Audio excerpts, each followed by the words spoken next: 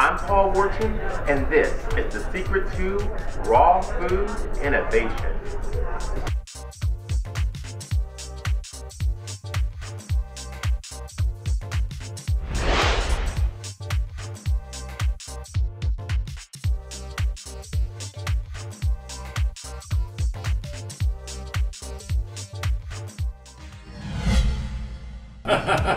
So I'm in the kitchen at Elizabeth's Gone Raw with the executive chef, my friend, Jonathan Sinegan. Well, I want to get really good and into some of the work that you're doing here.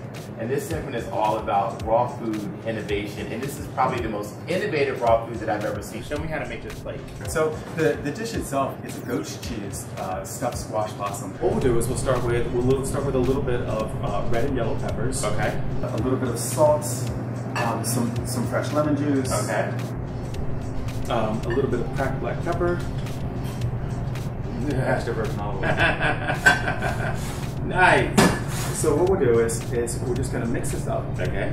And then we're going to put it down and just in random places.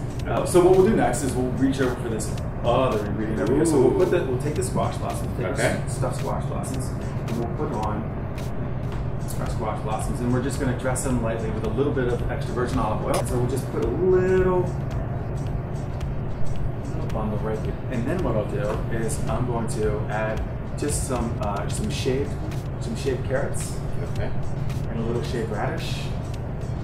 I'm going to put a couple of fava beans on the plate. And then we'll finish it with a little bit of parsley oil. And if you'd like, you can just dot the plate with parsley oil. Just kind of paint just a little bit of. I didn't think you wanted to share. How's that? That's perfect. Okay.